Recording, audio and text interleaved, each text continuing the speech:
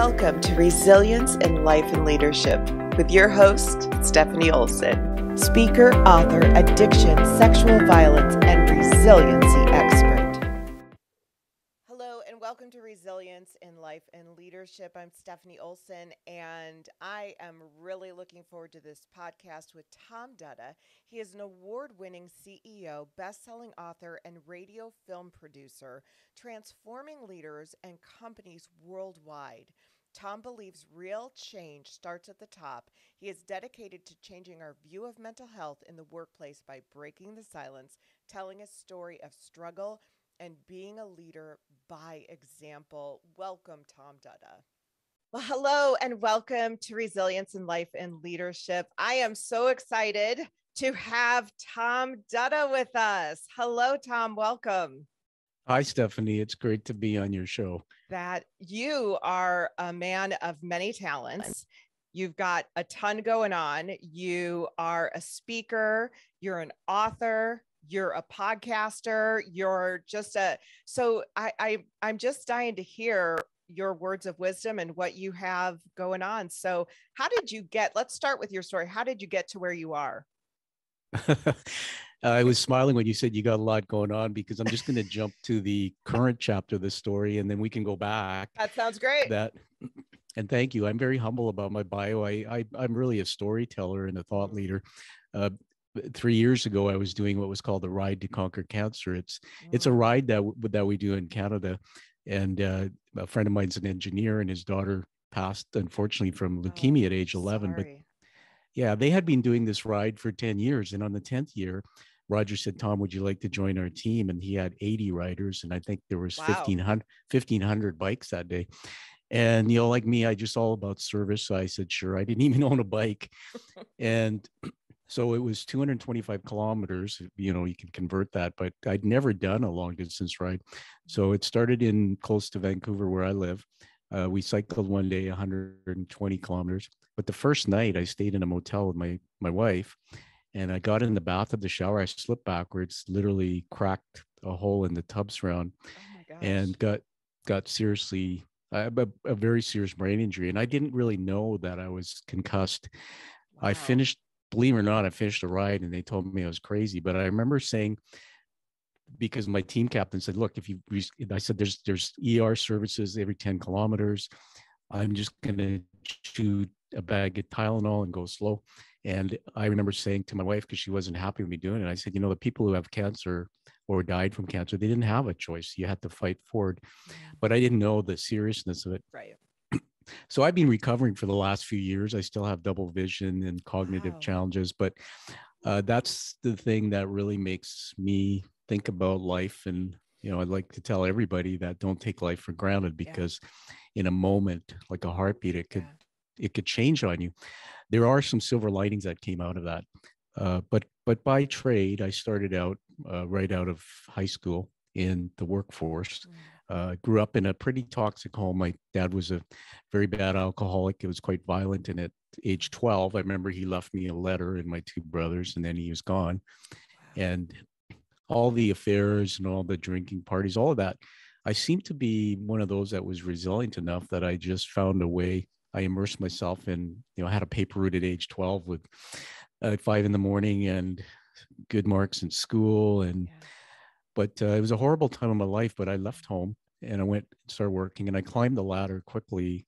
I did a TED talk on this in February 2020. And I said, I went quickly up to what I call the penthouse, but I didn't stop to take a look at all the floors in between. So I think age 21 manager, age 31 CEO, did pretty much everything across 5 different sectors. And then life changed. I went through some changes personally.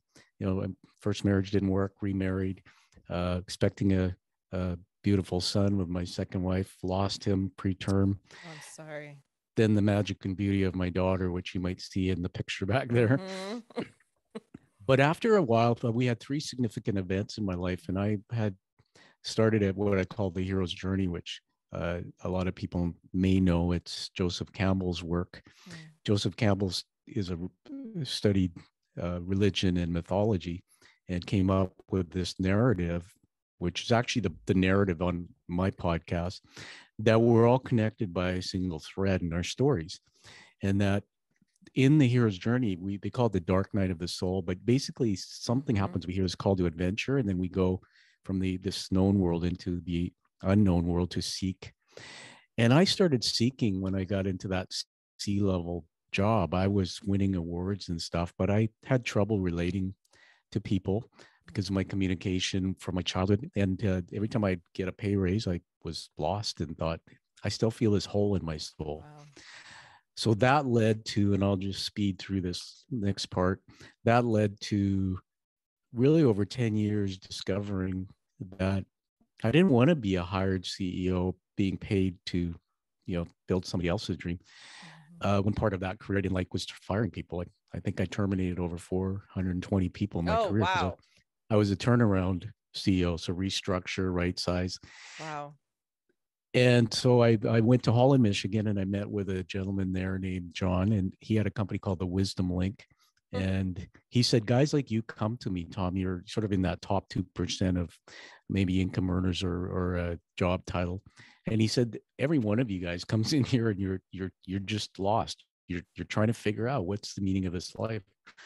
Well, I spent a dinner with John, and he just said, tell me what you do. And I said, well, I build companies. I coach people too.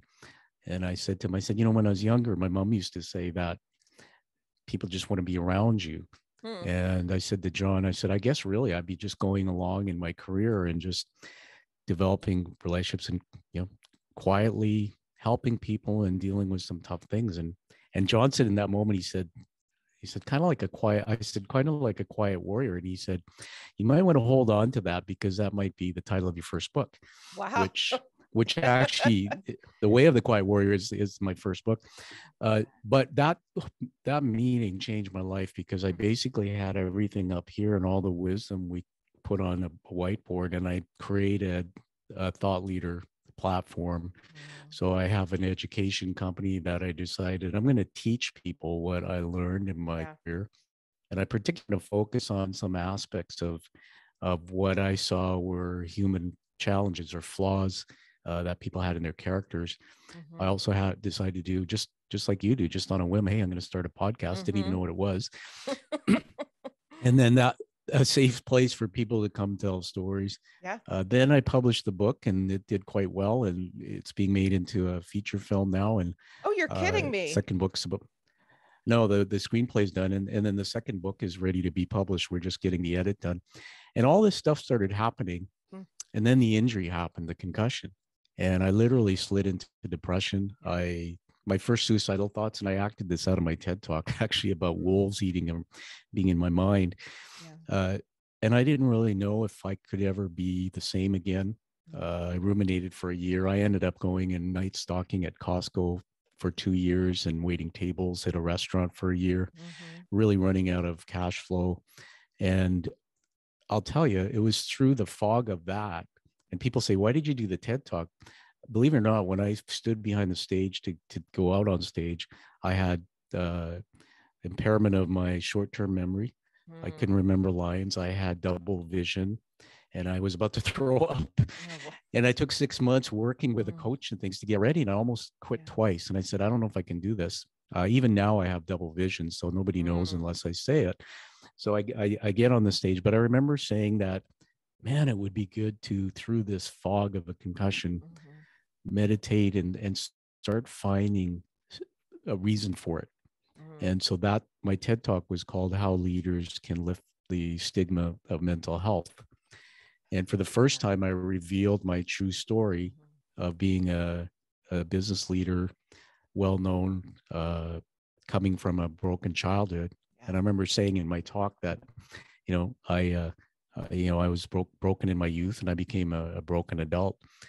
And that ruled me because what people don't understand is uh, trauma or anything that's unresolved can create thought patterns in our brains that you could be sitting in a boardroom or in a meeting room or waiting at McDonald's counter, Yeah. and the world around you triggers you to relive things. So I've met a lot of executives, leaders, managers who fall down on the job, Yeah. who struggle for getting having communications relations with people, and they don't know why, Right. because all of this stuff that's going on.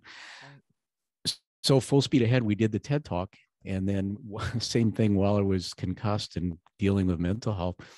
I just picked up the phone and I called a friend who knew a movie company in the U.S., and he had created a movie for a book he had written, a fictional book. And I said, "Hey, do you think there's any chance that that guy might be interested in my book?" And I said, "I got some time on my hands." And I knew him. He's a university professor. His name's John. He's also a ordained pastor.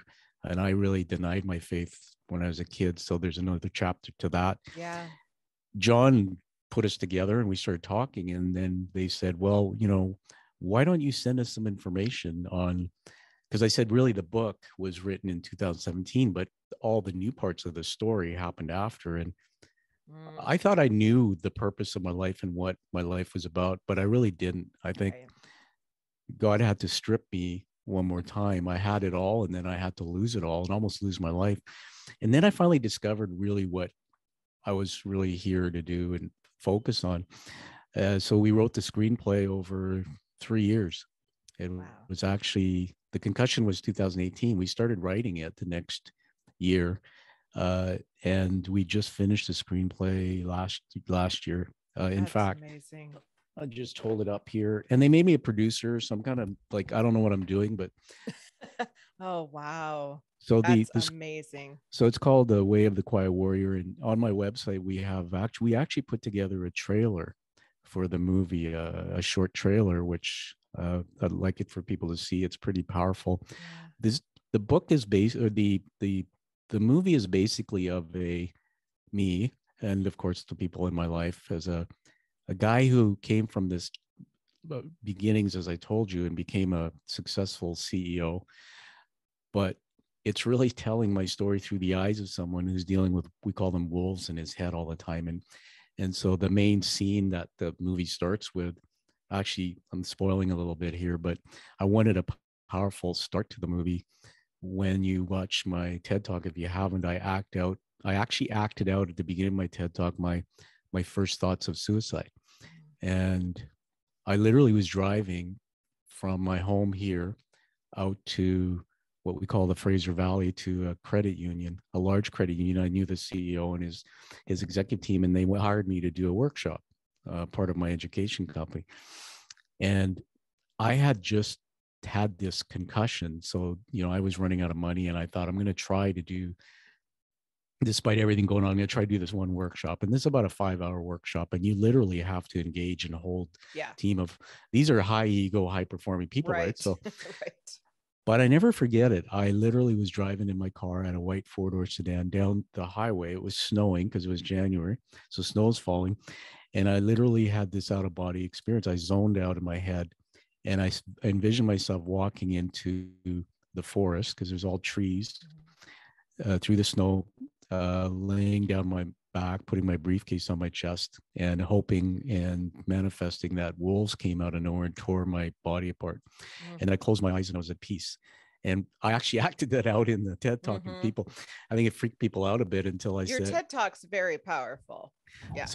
but a lot of people who saw it didn't quite connect that was actually real thoughts. And Mm. I want to just say I honor anybody who deals with depression, because it is one of those things you just can't predict. But I started having more thoughts. I had a thought of my beautiful daughter hanging by a rope in her dorm room back east. And then I knew I was in trouble and I had to get some help. And so I've got a psychiatrist, and for 2 years I've gone through cognitive behavioral therapy, and I'm way much through that now. In fact, my Wow. depression's probably not even there. I've got anxiety I deal with because life still has curves. Yeah.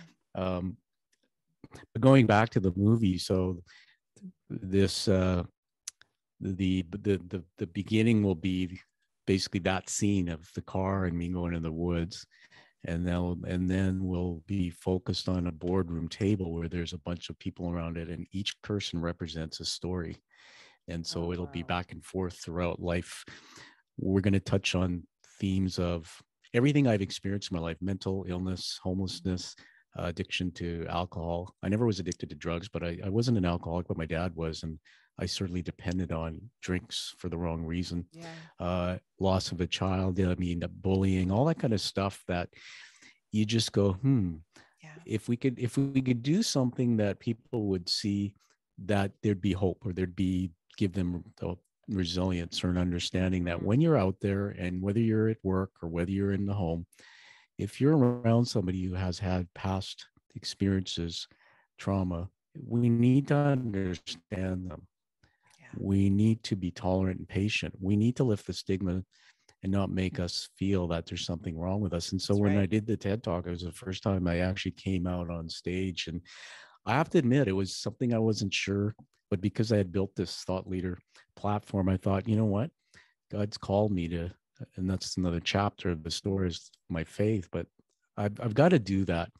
And I'm glad I did, because people are starting to come even to me and talk about Yeah. their own little wolves. And when you're at the top, you can't talk about it because they think you're weak, something wrong.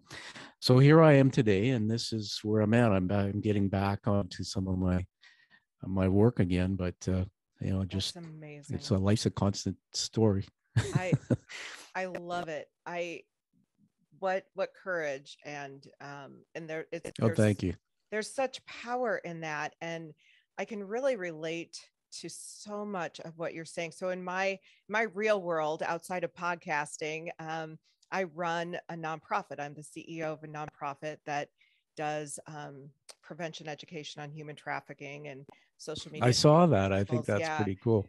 Well, yeah, but along comes, all of that stuff and the imposter syndrome and the Yeah. stuff, Yeah. and it can be very overwhelming. And I too have struggled with depression and lost four children Sorry. in utero, and just all the things, but and recovering alcoholic, all these things you're talking about. I'm like, yes, yes, yes. I love what he's saying. But what I love the most is that we have this tendency to look at people and say, oh, they've got it all together. They're all set. Yeah. Yeah. Yeah. And Uh-uh. it's no, right. We've got to allow people to be who they are Yeah. and be open about mental health and mental illness and remove that stigma. Yeah. First of all, I'm so sorry about the things that you went through. I really believe that the well, let me just make a bold comment that I think Oprah Winfrey would say, I've heard her say, is 90% of people. I think the research shows 80%, but get this, everyone, 80% to 90% of people have some form of past trauma, Yep. or have some brokenness. Right. So this is the interesting part. I grew up in this horrible, violent home. I was the kind of the black and blue kid for a while, but I used to think there was something wrong with me, and everybody in the world was perfect. And it's, you flip the narrative and you go, no, people just don't talk about it because there's shame and there's embarrassment and stigma. But everybody has some form. I That's mean, if you right. run a company and it goes bankrupt, or somebody steals from you, that, if you don't deal with past trauma, the thing I realized about what the word trauma really means, I know you have a definition, you can share with me if you'd like to, but I really hated that word, Mm-hmm, mm-hmm. trauma is really something traumatic that happened in your life. So saw somebody go through a windshield of Mm-hmm. their car in an accident, you experienced trauma. Right. And actually, by the way, when you're doing the work you're doing, which is so cool with the traffic and all, I didn't realize this till I started doing executive coaching and dealing with people who were train wrecks. But there's Secondary secondary trauma. trauma. Yeah. Yes. It's like we could write this narrative. And it's like, oh my God, I met a woman through my TED experience who was a Mm-hmm. 911 operator, and Oh, she wow. literally ran out of her job and broke down and had a mental breakdown with PTSD, but didn't realize it was secondary trauma. So where was I going with this? Sorry, my cognition, sometimes I No, get you're lost in good. my, You're good. I the trauma really is like, okay, so I saw the person go through the windshield of the car when I was 12, but at various points in my life, constantly I relived that. Yeah. that's what unresolved trauma is. And really, everybody, you have to, I think everybody needs to have a psychologist or psychiatrist on their care team. It's body, Mm-hmm. mind, soul. So I actually, I'm embarrassed to say I've probably been through 12 to 15 specialists who call themselves brain experts, Mm. but I actually didn't want to get a psychiatrist. And actually, he's a friend of mine who's probably one of the Wow. best. But one of the reasons is because I think it was a little bit of, well, I was against drugs. Yeah. And so my understanding is psychologists can't prescribe medication. Right. Good psychiatrists do. But as I started studying through, there's a great podcast, by the way, that they told me at the brain clinic to listen to that I recommend to your audience called the Huberman Lab. Hmm. And I think it's Andrew Huberman. He's a Stanford brain neurologist, brain Oh, scientist. wow. Okay. Really, and he's a really fascinating guy, very smart. But he talks about neuromodulators, things like dopamine and Yes. serotonin. So here's what I was taught. When I finally got past my ego, they basically were saying to me in the medical community, if you don't deal with your sleep, deal with your depression, your brain will shrink. And I was like, what? Your brain will shrink, huh? Your brain will shrink because our brains are made basically like plastic. Our brains sit in liquid. Our brains are made up Hmm. of fat. Most of your brain's fat, and there's neural nets, thought patterns, and everything. But through what's called neuroplasticity, you can actually teach your brain to think differently. So change your thought patterns. Uh, I think as you get older, neuroplasticity is harder, but we can reshape pathways. But if you get injured and you sit and Yeah. ruminate and you stop using your your thought patterns, you Mhm. basically, your brain capacity shrinks. Wow. And this is why I highly recommend to, I've learned so much, and I don't want to be a I'll know-it-all on your bet. show, but No, I this just, is good. all these, like my head goes on a journey every time we say something. And Yeah. there's another nugget I'll throw out there. There's a great app called Brain HQ, and they told me to use it at the brain clinic. And what it is, and they recommend it not just for people with concussion or brain injury, but for anybody as you age. And it actually are like playing video games. It's Yeah. exercises and they all have scientific papers behind them, so they're credible. And I started thinking about this, like, man, I'm going to do that for the rest of my life. Just get on Brain Yeah. HQ once a day, do 15 minutes, because if you're going through something in your life, you're isolated, you don't have the ability to go out and talk to people, and you're not Mhm. thinking as much. Maybe you're sitting watching TV, and that's, do something to teach your brain, keep your brain. Yeah. You can can't you can limit the risk of dementia, of Alzheimer's, Right. all these things by keeping the brain growing. So it was really this thing about depression that it got me to wake up and realize that that's part of my mission, is to help lift the stigma. But I realized from being at the top in my leadership Hmm. career that I was part of the problem. Because and I said this boldly in the talk I gave, that leaders at the top, they pretend everything's okay. Hmm. They crack emotionally often. So CEO, it's high pressure. I love that. It's thank you. So when I'm at the top, I had a board of directors. The company I was last, the CEO was in Baltimore, Maryland. I'm out here in Canada. Little Tommy's in his island. You can't go to your executive team or your leadership team and say, and if you say to your sometimes arrogant boss is something about your head not being right, they replace you or they think you're weak. Hmm. There's even companies that have public stock, and when a stock price of a company fluctuates, the any news about the CEO can affect the price of stock of a company. So even if there's a saying, when the CEO sneezes, the office catches cold. If if I said, if my company leaked it out that I might have cancer, right? Hmm. The longevity of the company, stability, the company could become unstable, especially if you're like a Bill Gates, or you're like Yeah. we lost him too early, the Apple Steve Right. Jobs. So of course, leaders want to keep their jobs. Number two, there's stigma, so they don't talk about how they're feeling, but all of them have something they use to create dopamine, Yeah. that that brain chemical they need to feel good. Alcohol, drugs, porn, whatever.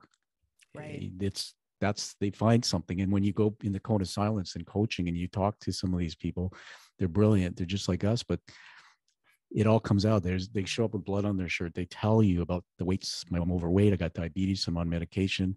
Well, why are you overweight? Well, I eat too much. Well, how's your drink? Well, I finish the bottle every night. Cocaine, all of that. So you start thinking about the whole thing, that who's the person in the company that has the megaphone that can actually be heard the most and has the most opportunity to go into the media. You're running your not-for-profit. If somebody wants to know about your not-for-profit, they're going to say, let's go talk to the founder. So we have the megaphone, we have the voice. We're always on the mics talking about our companies, our strategies, our vision. So I remember listening to an interview done with the head of Walmart. And then actually I read an article. This is part of the whole thing I learned on mental health about stigma and why I started saying I was part of the problem. So this article came out saying that Walmart is going to open psychiatric or counseling services, mental health clinics in its stores. They're going to pilot it. I read the whole article through, and there wasn't one comment by the CEO in that article. And it was a huge opportunity for them to say, I struggled with my own mental health at one point in my life. And if I could find a door to open to go to get some help, I would have. Or we have a healthy culture in our company, and I want my employees to talk about their mental health. Or I didn't experience depression or anxiety in my life, but I walked beside somebody close to me who did. This article went on to say this, and then it went on to say, we're not sure how well this is going to work, because how many people would publicly would want to be seen walking into a clinic in their Walmart? Okay, stigma. The same thing happened with because once you go through this fog of re-examining your life like I did, you start seeing things differently. And so the Starbucks one was, they had this big employee event, and the Starbucks CEO was being interviewed. I think it was a couple of years ago. I was just bragging about how, well, for the first time ever, we're getting 5,000 employees together by Zoom because it was pandemic time. And we're really investing in mental health services for our employees. And I thought, great. Talk. The CEO had a perfect opportunity to say something so people would say, you're just like me. It's okay to be not okay at Starbucks. And you're talking about your mental health, never talked about it. And yet we know probably somewhere in his lifeline. So what I started realizing is that, and this happened when I went to Costco and was a night stalker. So like I said, I climbed the ladder too fast and never stopped on the ground floors. God took everything away from me and put me back to be a stalker at Costco. Now, this was the hardest work I'd ever done since I was a kid, because I lost 40 pounds there. So I walk into Costco and I'm a night stalker. And I got to tell this part of the story because I love telling it, because I walked in there a very shamed, broken guy, so I didn't even know how to dress. That's how ignorant I feel telling a story. I put on my black leather jacket, a black tee, which is kind of my look. Your look, yes. My quiet warrior. Very cool look. I love it. And there's a story behind that too, how that picture came about, which if you ask me, I'll tell you. But I walked in there with jeans on, and I didn't even know, like, it was December. I was running out of money. It was 2 months after the fall, running out of money because everything stopped. And my doc says, get out there and just do something physical with your body, because otherwise you're not going to progress. So to everybody dealing with concussions, work with your care team, but you have to stay and try and be active. Yes. So I get into Costco and I interview with this assistant manager, and it's a huge Costco. It's probably one of the busiest. I think their door count in an hour at this one locally where I live was 800 people. It's nuts. And by the way, add on top of that, the fact that we're in a pandemic. Yes. And it took them a year before mask mandates. And we got people coming in, really nice people and some really arrogant people, one coming up to our faces and purposely talking and almost like spitting on us because we were wearing masks and they're not, and they're getting upset. And there's no social distancing or anything. It's like sardines, right? Yeah. So now I'm in this fishbowl with pressure. The lights are hurting my eyes. I literally was working till almost midnight, total sleep pattern change, which isn't good for mental health. Right. Didn't see my wife for 2 years because her shift was opposite. Oh, My life geez. sucked. So I lost 40 pounds, but that was from the physicality of it. And so something weird just started happening. I, I kept it quiet, and I didn't tell anybody who I was. Mm-hmm. So I get this interview with the assistant manager, and I said, "So tell me about yourself." And it was amazing. She said, "Well, I was a school teacher, and I gave all that up to be here because they pay us well, they look after us well." And I kind of questioned the looked after us piece now that I've been there, but Mm. good company overall. And so she said, she looked at my resume. She said, "You could run this warehouse. What are you doing here?" Mm. And I got embarrassed because what I actually did was I went and applied at Starbucks, Home Depot, and Costco online. I didn't even know what I was doing. Sure. And I dumbed down. I didn't put my resume in. I just dumbed it down and I said, I have a little training business A little trick. and I've done a lot of service things. Yep. So I didn't say anything about who I was. But for Mm. some reason, maybe she put two and two together. And I said, look, my dad, and by the way, 6 months before I had my accident, my dad died. So that's Mm. another whole story because three Wow. months before that, I actually made peace with him and Oh, connected back to him after 10 oh, years how apart. neat. And then he died unexpectedly. So I never got Oh, to see him again. I'm sorry. That's all right. I mean, there was forgiveness and some healing that Mm. came out of it for me.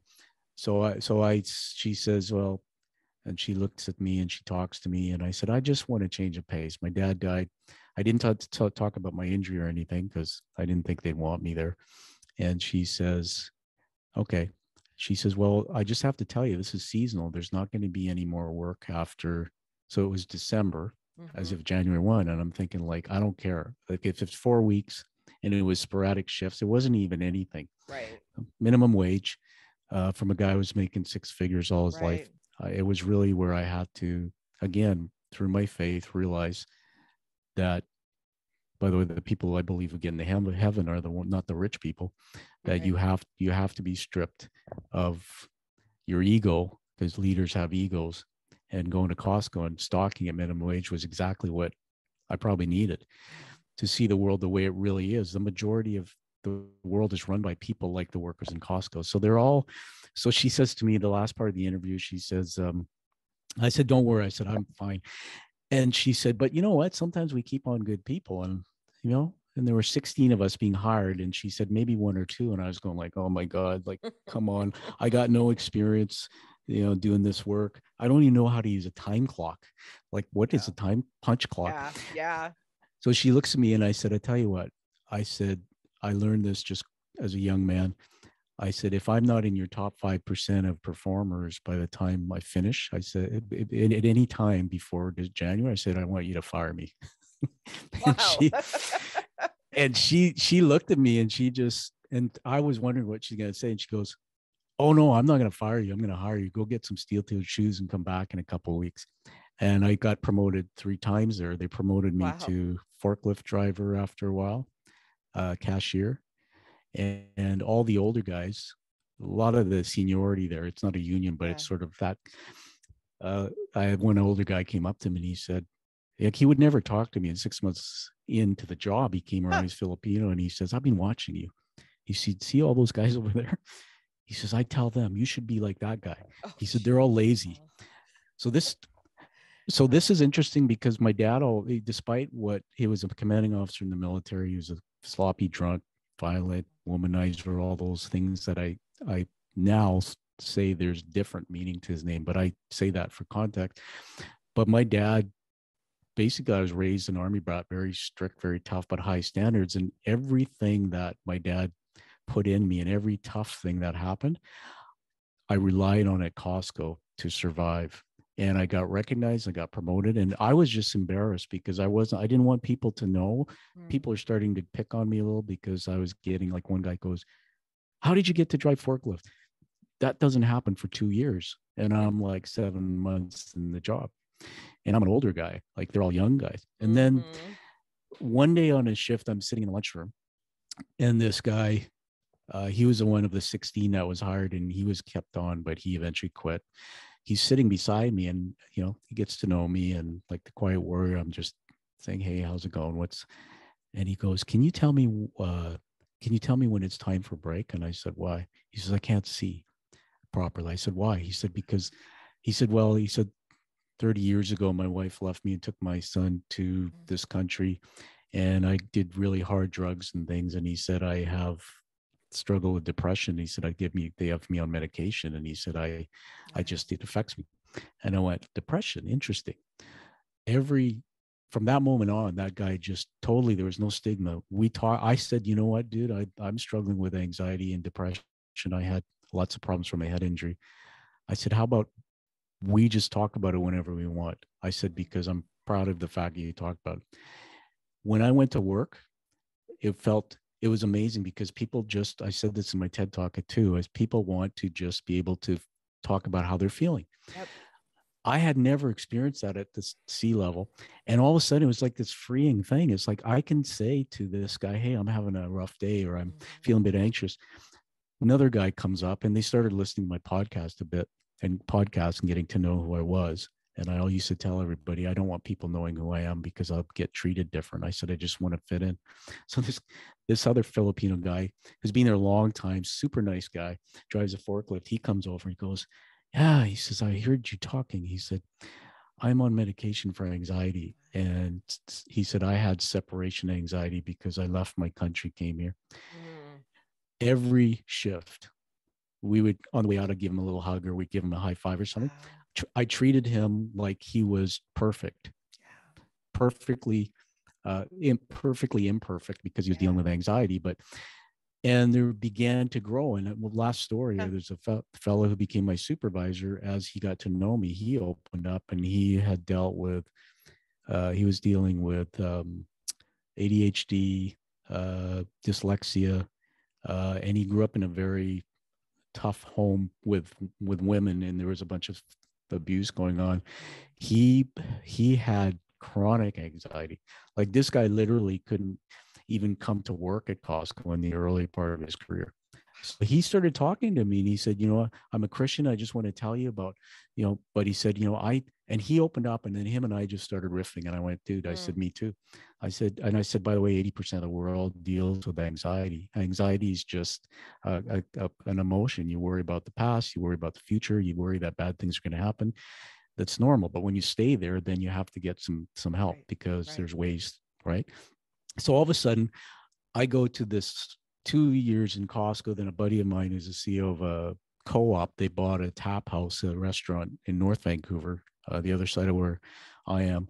And he calls me up and uh, he said, are you still doing the Costco thing? And we were fellow CEOs. So it's like, I said, yeah. He says, well, I think I have a job for you. And I'm going like, yes, finally, this somebody believes in me because all my other friends, nowhere.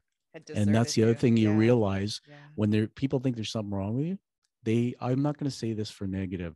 People don't know how to be beside someone That's who's right. going through. Yeah. It's Yeah. not that they don't care. So he offered me a job and I said, what is it? He said, well, it's a table server. He said, I hesitated calling you, but it's at a restaurant we just bought. I went, I'm in. I said, Wow. day shifts, let me do it. So I go there and I hadn't served since McDonald's as a kid.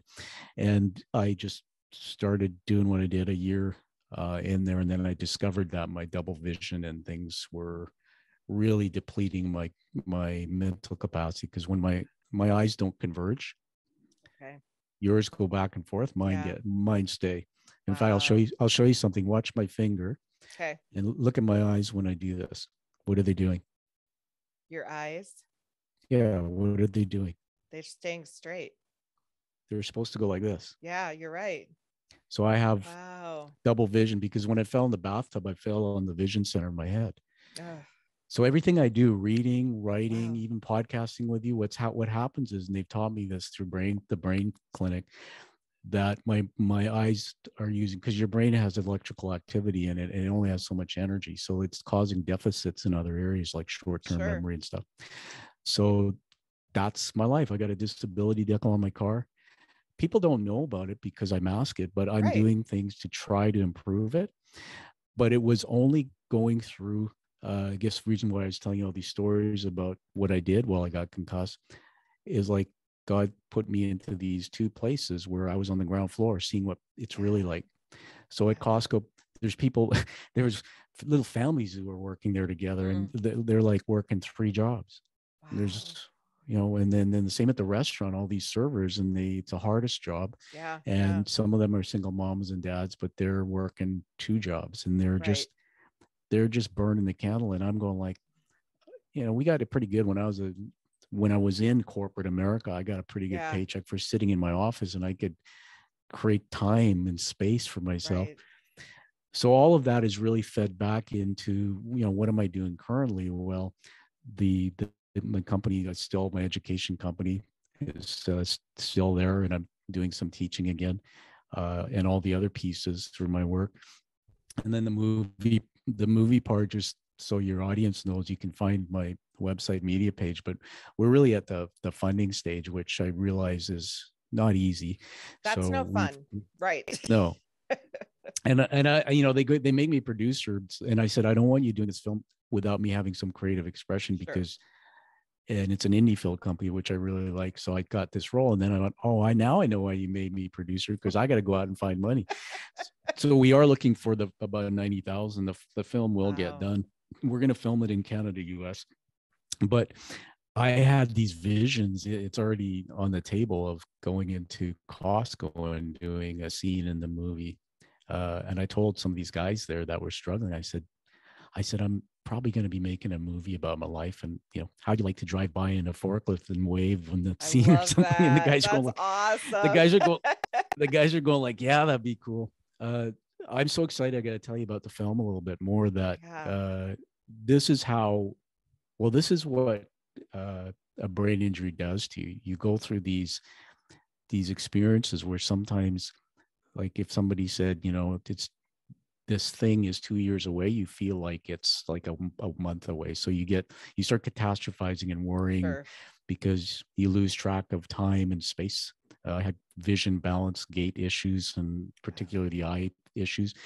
But one of the things with the film is that we started talking about filming it. So I was driving pretty hard. The film team, we would do Zoom calls, even though I couldn't spend a lot of time on screen. Mm-hmm. So we already have the Way of the Quiet Warrior title song. It's been written by a Mm. major recording artist and performer in the U.S., who is behind pretty much every successful country artist, even faith-based music. The guy's a legend. He's worked with Dolly Parton and the greats. So he came, and guess what? I met him when I became an author in Nashville at my book reveal, Oh, wow. and and he was sitting at a table. His name's Eddie Anders. He was sitting at a table. He had like Johnny Cash look, black, the kind of rock star hair, glasses. He's a good looking guy. And, he's probably about my age, in his 50s or so. And he just was kind. And I went and sat with him. And he said, well, you probably don't know me. And I said, yeah, you're right. And he said, here's my book. And it was called Waking Up Dead. Oh, wow. I had him on my podcast because this is what his story was. Imagine what I just told you. This guy is one of the biggest recording artists and performers. And he walks off stage one day and goes to his computer and Googles how to commit suicide. Oh my gosh. Yeah. Then he actually, in the book, on my show, he talked about it, but he actually went, he rented a hotel room. He Mm. left his cell and everything at home, and he went and he took tons of pills and stuff. Through God's grace, I guess, they found him on the floor of the hotel where he went. Yeah. And they didn't think they would find him because nobody knew. Because he struggled with depression, he had tried to take his life. His church ostracized him, Oh, because in the church, you have to be walking in faith and perfect. And then I some of hate to those hear churches, that. it's wrong. It's wrong. Mm-hmm. But anyway, he comes full circle, right? So here's just the things that were going on in my head. I'm sitting here, we're doing this screenplay, and I'm thinking, I want to make this film something that goes far and wide, but is unique. So we got to have a title track. And so I think, who do I know? Who I don't know? And I emailed Eddie, and I said, Eddie, I said, do you want to know why you came into my life? So we Wow. start talking by email. I said, you want to know why you came into my life back then and told me about your story, Waking Up Dead? He said, why? I said, because I'm actually going through that now in my life. I wanted to take my life. I wanted to end it because I couldn't see the future. And what you taught me and what you showed me through resilience and coming back, God saved you. I said, I'm actually reading the Bible. I'm wearing a cross now to Costco. I said, it was that connection that that's why you came in my life. And so I told him about the film what we were doing, and I said, how'd you like to be part of this? Because I said, we're going to go big and wide on a film that has mental illness in it, and how Yeah.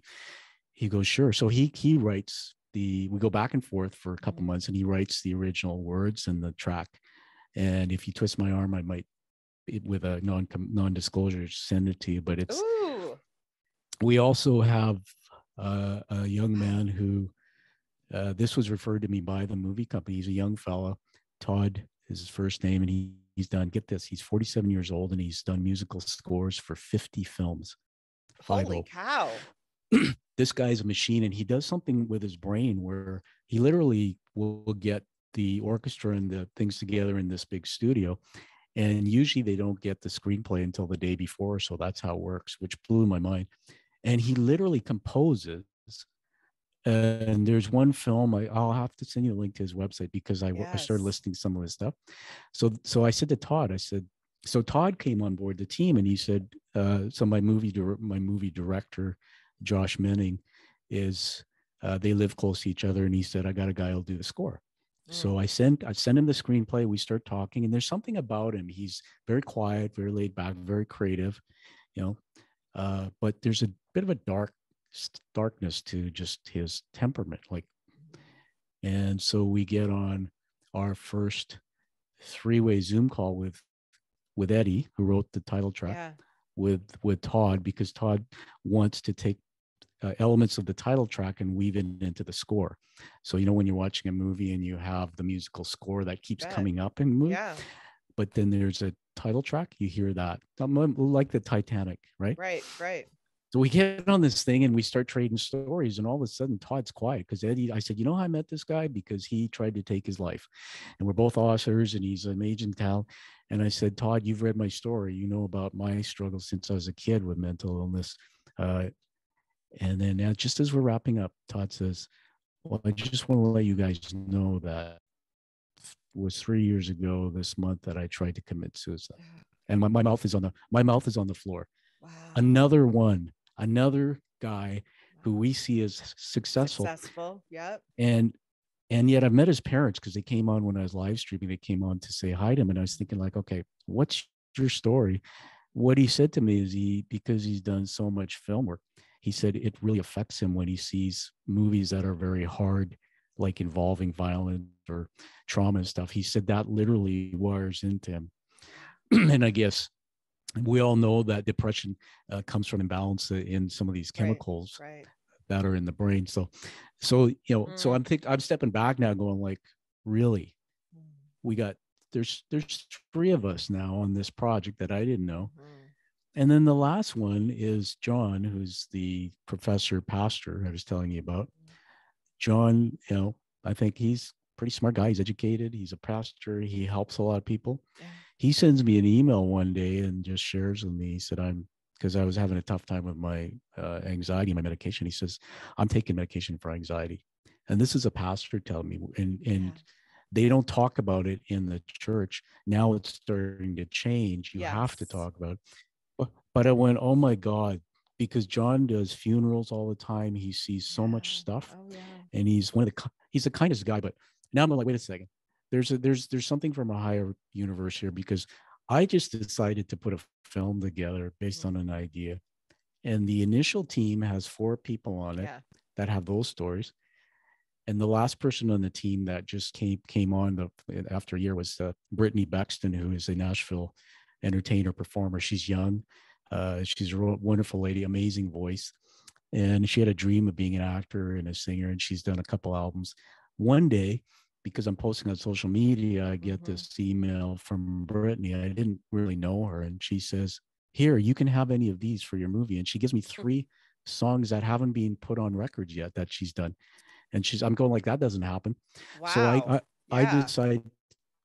decide just to follow her, and I find out she's written a book to my publisher, and it's a faith-based book, but her story is she has PTSD Mhm. from abuse in her life. Yeah. So I'm going, like, here we have, how odd is, or how real does this prove something? Yeah. 5 people, all not knowing anybody from the universe, come together, and they each have the story. We never knew, and yet the reason why we told each other is because there's no stigma, That's right. because That's right. we're honoring each other's work. Uh, anyway, I could go on and on about film. You can Gosh, edit that's as much of this beautiful. out because it's just, No, I love it. you know, I'll have you on the VIP list for the opening, and as we evolve, That's great. I guess maybe I'll I'll I'll let you lead from here because I know I burned an hour. I just one thing I wanted to just talk about quickly Yes, before I we want to wrap. hear that. Uh, I'm going to do a shameless plug here. This is a magazine called Health, Wealth, and Wisdom, Mm, and you see it says TEDx Surrey there. mm-hmm. I'm on the leadership team of Western Canada's premier TED stage. Oh, So we bring speakers fabulous. through. We just had our lot. Yeah, if you go to TEDx Surrey, SURREY.ca, that's where I did my talk.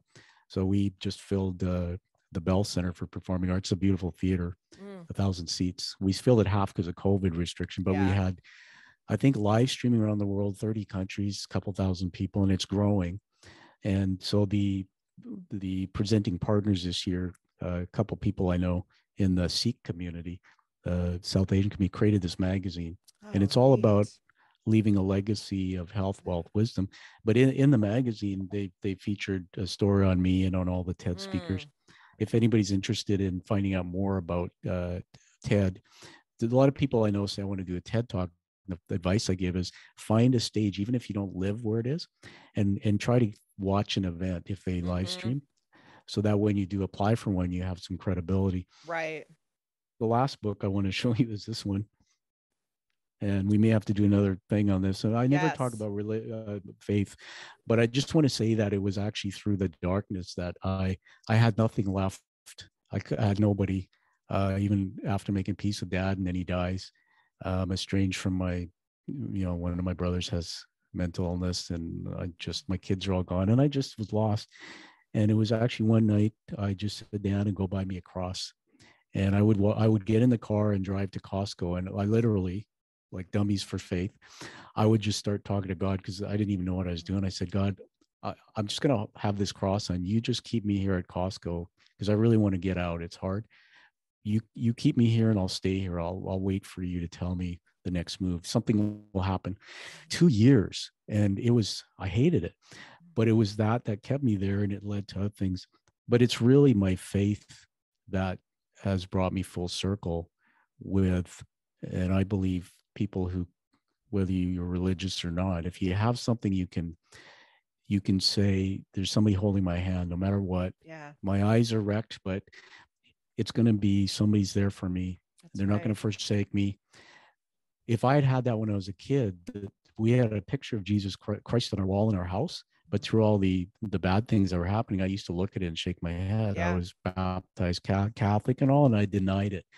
But I just want to say to everybody that my care team today includes my faith.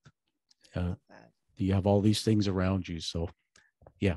That is absolutely beautiful. And again, another thing we have in common because that is the thing that has given me a life of victory as well. Wow. Yeah. He is Christ. So I love that. And the amplified version is a good one too. Yeah. It's got all the stuff in it. And I was able to find these cool things. I got my wife a set of these little wax markers. So if you look at my Bible, it's all like it. Yeah, It's all yeah. marked up. But I had this little, because I'm goal driven. That's how I am. I said, I buy at one point in time, I want to make sure there's a marking on every page. But That's great. really, the Bible's it's a story about Christ's Yeah, life. yeah. It's not there to lecture you and tell you what to do, but in it, I learned how to love people. I learned how to live a life that I wasn't taught when I was a kid. I didn't know Yeah. how to do that. This book gave that to me, and that's really it saved my life, and That's I'm quite beautiful. happy about it. Oh my gosh, I love it. I could seriously talk to you all day long. You have a fascinating story and you are a storyteller. You tell that so well. Thank you. Yeah, I want you on again if that's okay. I would love to have I'll you. come back and help in any way. Oh, Just let me know when. that is fantastic. I have really enjoyed this. So I do want to hear about the story of your outfit on Oh your yeah, book. Yes. yeah. So I just show it again. Shameless plug. The Way Yes. of the Quiet Warrior. By the way, the second book is going to be called. Nobody's ever seen this on live. It's Okay. called the Quiet Warrior Teaches Genie, Okay. and what it teaches Genie easy skills to create happiness. Oh, Uh, and the genie is actually a lady in California, Donna Setterland, that's who is a fantastic. Disney style classic illustrator who started writing stories, fully illustrated stories, to communicate her pain in her life. She Oh, went through all wow. sorts of things. Wow. And after my TED talk, she was doing an illustration for another book. After my TED talk, she sends me an email. She says, "Oh my God," she said, "I just saw your TED talk. Your story is my story." Oh, And so she calls me, and so now she is it's a funny twist on words, CIO, the Chief Illustration Officer of mm, my company. And this book is co-authored. She illustrated. It's fully illustrated. And mm, what I've done is I've got, through my cognitive behavioral therapy, I learned something like 166 skills on how to live healthy with mental illness. I've taken 10 of them. I call them hacks. They're in the book. mm-hmm. And then I've gone out and I've got 6 live people who have contributed their story about going through the mental illness curve. Some of them have pretty good stories. One, a few Americans in there too. So the book is going to be published this year by my publisher out of New York, and it was on hold for a year because I just couldn't even do anything. But getting back to the real question, so when I decided to create the company, Create, Kreat, play on words, and then what I wanted, and we wanted, was a brand that people would be attracted to for the Mm-hmm. lifestyle, health, happiness, all that. And so we do this lifestyle photo shoot with a young fellow, Rob Trendiak, takes us to this old warehouse, and he says, "Oh, bring your leather jackets and a few." So we go out in the community and we do all these cool shoot. You can see it all on my website if you go to the Who page. And he says, "Oh, okay, put on your leather jackets." And he said, "Give me your badass look." And that was, honestly, that was it. And then when the picture was proofed and all, I sent it to when I did my book, my publisher said, "We never put people's pictures on the cover," but he said, "It looks like we've known you for a while." And he said, "The reason why is we don't get good quality." So we took a risk, we put it on the cover, and then it kind of stuck. But there's a deeper story I'll tell you the next time I see you. I learned that look is actually armor. That look was the armor I had on until I was stripped of it through this. So now when I wear my black T-shirt, but I'm open, and I don't have, I sort of, yeah. I mean, it's a metaphor for what happens when you have armor and then you decide to take it off. I love that. And you know what just came to my mind? It's like you were stripped of that armor and then God put his armor on you. That's I right. mean, that is Yeah, just so cool. I love yeah, that. Wow. yeah. Very Thank you. cool. Well, okay. So, how do people find you, Tom? Yeah, it's very simple. My website it's w or triple w.create. So you have to get this KREAT, play on words, .ca. There's a book page there. There's a media page which has all my ongoings, and you can see a gap because of my injury, but stuff's coming back. And you can reach out to me directly through that. The Quiet Warrior show is my live stream podcast. So I'd love it if people just take a listen to that. It Yeah, helps the show. Yeah, that's and just stay connected on my social feeds to hear about the new book. Whatever I can do to help people, I'm here. absolutely. Well, you're doing incredible work, and I really appreciate it. And I love that you are really not only trying to talk about removing that stigma, but you're actively doing it. And that's amazing. I Well, appreciate thank you. that. And I just want to return the same thing, everybody. Stephanie's show, our stories get known as we give them ratings. So Yeah, please find her podcast, give it a rating, download thank it. you. And to you for sharing your past adversity and what you're doing today. You're one of the quiet warriors out there. So just Thank honored, and you. keep never stop. I love it. Okay, final question. And you kind of answered this, but what does resilience mean to you? Oh goodness. I mean, I could be as simple as saying it's the number, it's getting back up after being knocked down. But let me just do another riff on that, something different. That this is actually a real study was done in Canada, and I use it sometimes when I teach. A study was done of 90-year-olds, and they asked, what are your top 3 regrets at age 90? After everything came in, the first was we didn't risk enough. Number 2, we didn't reflect enough. Number 3, didn't leave a big enough legacy. So resilience to me is really in that research. To do what I've done with my life, even escaping a home to try and get my life sorted out, you got to take risk. So many people in bad marriages and things say, oh, I'm staying because of my kids or whatever. No, you got to take risk. You've got to reflect. So if you hurt people, and hurt people, I've hurt people in my life. If you screw up, if you fail, just reflect more so that we can find learnings. And the third one is legacy. The only way to be truly happy and resilient in life is you have to go beyond yourself and then be in service to someone else. And for those people out there, I've heard these things talked about in fun ways. Next time you go to a grocery store, do something simple like get a shopping cart, put it back where it belongs. When you're doing that random act, you can't experience pain. And so I know a lot of people, probably you too, that get to the age of retirement and they have mental health or health breakdowns because they haven't created anything beyond their job and their family. They haven't created anything that is making a contribution. So simple things, we can do simple things to even pick up garbage around the community, but just everybody, that's resilience, those 3 things. Oh, I love it. Well, this has been an absolute pleasure. I really appreciate it. And I hope this is the beginning of a connection that goes forward, because we'll stay connected for a long time. Absolutely. Very good. Yeah. And thank you for listening to Resilience in Life and Leadership. We'll see you next time. Thank you for listening. Please share with anyone you think will benefit from this podcast.